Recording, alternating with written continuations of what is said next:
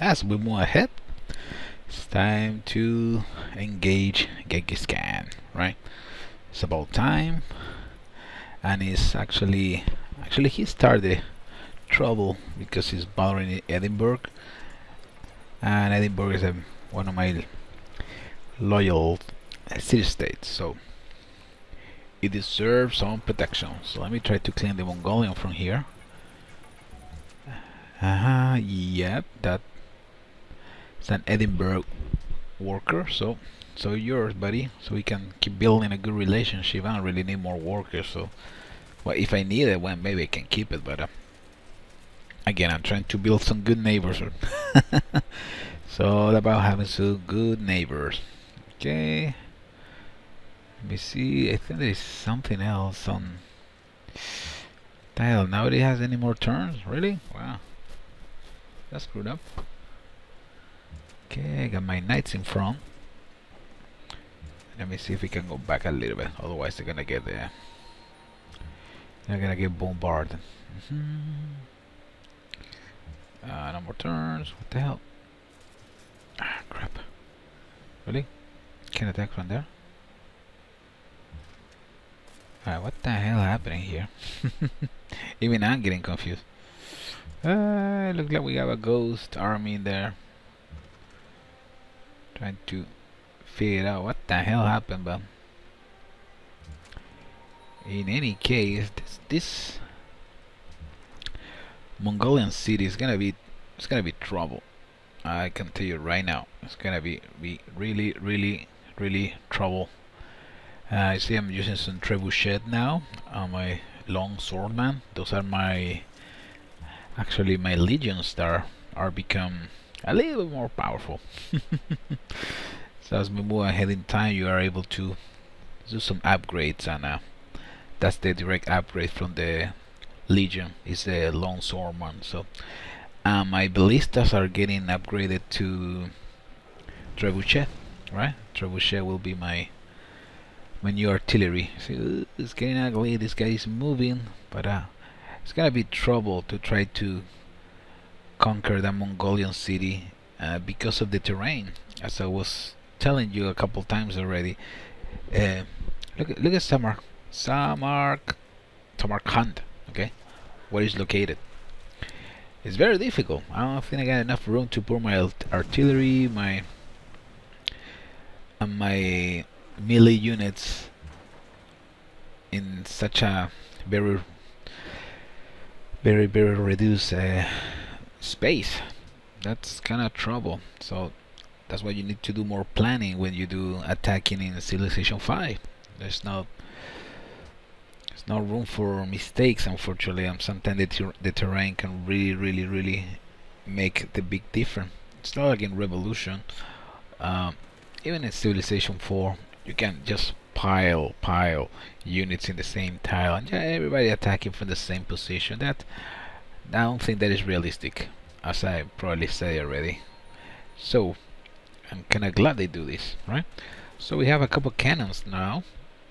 Let's see if we can get rid of those guys. This guy is going over here because he's almost ready to die. What is that? Okay. Hold on. Let me see if I can use the other swordman. 2 turns, really? Okay. Moving ahead a little bit. Let's go for it. Trying to not sacrifice, but I'm trying to use all those units so they can get upgraded. Nice. Yeah. Let's return our worker. Let's keep building French. Friends. So okay, looks like see. It's happy because of we were able to protect Edinburgh from Genghis Khan, which is pretty good. Now we have some good relationships, and I'm sure I'm gonna keep receiving some troops from them. It's very nice. Okay, so now I got a couple ballistas. My knights in front.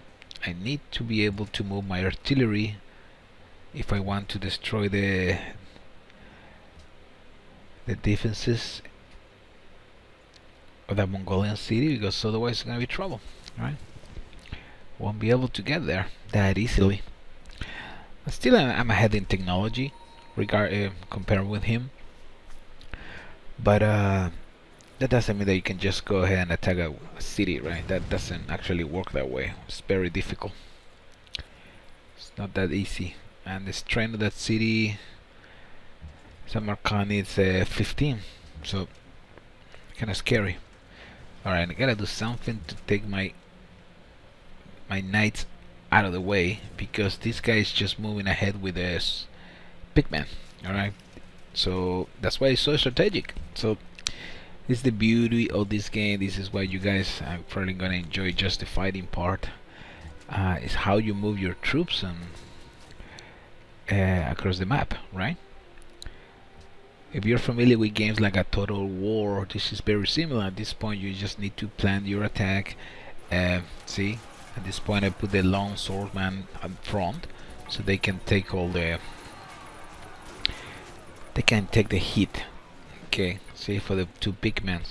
Otherwise, those knights will be dead by now, because remember the pigman has bonus against mount units, right? Oh, we can do the caravel. Well, that's good. Okay, another great general. Let's move it to the battlefield in front and try to protect it, probably with a lone swordman or a knight, depending. Now we can go for navigation, probably. Let me see. So we can get the frigate. Well, let's give it a shot. Alright, now automatic healing, because unfortunately I don't have that many chuck units, so I'm just gonna heal instead of use my upgrade to my promotion for another more interesting bonus, right? Hey, but the lone swordsmen are doing the job. Yeah, now I gotta move my catapults. So you get a little, I almost say messy, but it's not messy. It's beautiful the way it's designed. So gotta take more easy. It requires a lot more planning, this stuff, right? Samarkand right now is only giving me like a 2 tiles to move, and I gotta move all those troops. I already have a bottleneck in there, so I can move only 1 troop at a time. So it is kind of complicated. I don't really want to move my troops too far into enemy territory, because otherwise it's gonna be kind of complicated. They can get bombarded by the city, like it just happened.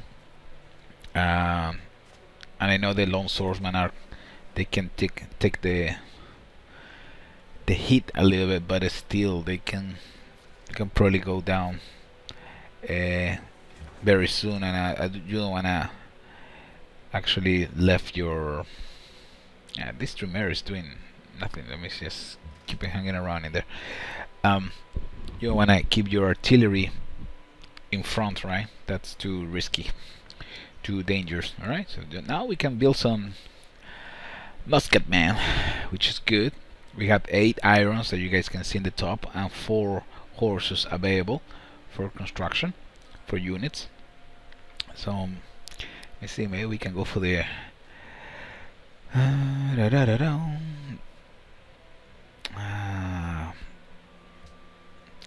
let me get an extra knight just in case.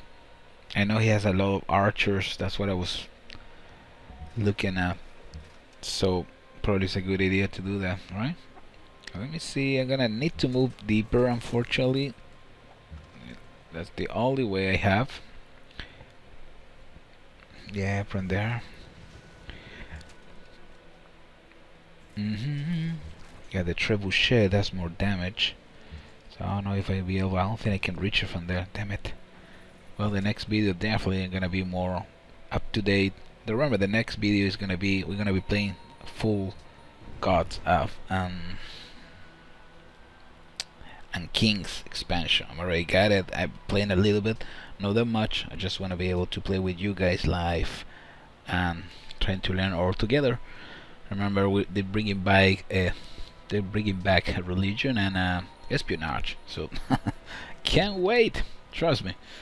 And that doesn't mean that we're gonna rush this one, but still, it's just a very slow game. it's gonna get very, very good once that we have religion again in Civilization 5, right? It's one of the things that everybody was wondering, why the hell they decided to remove religion for the Civilization 5. I mean, it never was included. They have it in mind. Unfortunately, it was too much programming and too much stuff, so they just decided to release the game like that. And then now it's an expansion. They can add the religion and the espionage, because for what I was reading, they were trying to add some special things. It's just not plain. It's not the same way that it works in the in Civilization 4. Okay, religion, for example, you can have only one religion. It doesn't go out your borders, so it works a little bit different. I think they do a really good job. I just can't wait to play it. So let's see if we can finish the adventure with a Roman and get into some gods and kings, because I know that's why everybody wants to play, right? Including me. Trust me. So we have a caravel, which is a very decent naval unit. Unfortunately, it can't go to open sea, so it's kind of difficult sometimes to try and make sure that you get it located in a good way, in a good place. Okay, now I got my trebuchet with an upgrade. With my lone swordsman to the back. Let me see. Bam bam. We can probably bombard these guys again, or I hate to waste. Yeah, I hate to waste the upgrades. That's not a trebuchet. That was actually my ballista. Upgrades with just regular auto healing, but sometimes it's necessary, right? You wanna keep your elite units in play. There you go. This goes to an extra attack against cities, and that will give me the bonus I need. Okay, moving ahead, guys. It's getting funny. Okay, let me get in position for the next turn attack. Yep, stay alert. I still have Tremere in here. I don't know what I'm gonna do with this. It's not that useful at this point. I can just use it to do some.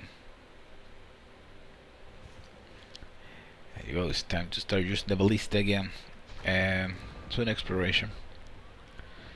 Okay, that didn't slow down Samarkand at all.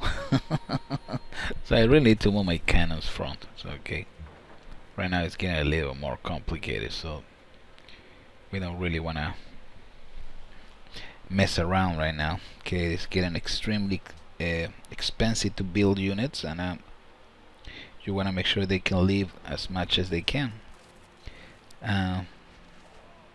Oh, those long swordmen are still alive. I can't believe it. Look that they're going down very soon, so gotta be careful. What are you doing over there, Mr. Tremere? Hanging around? It's like a cruise? Jesus Christ, you're not doing anything, buddy. I think I'm gonna need to sacrifice you. The Caesar is getting pissed. Oh, you don't wanna see that. These guys are getting good. Let's go back into action with the pigments, because I need some force in the battlefield. I don't want to leave my army of my trebuchet and my ballista being defended just for. Okay, so longswordman, get out of there. Run for your life, buddy. Yeah, my trebuchet. The trebuchet really makes a difference right now. But I don't really. Actually, I should start upgrading some more units, but it's kind of risky to embark my troops. But unfortunately, I don't have space. I need goddamn space. Otherwise, I'm more in trouble.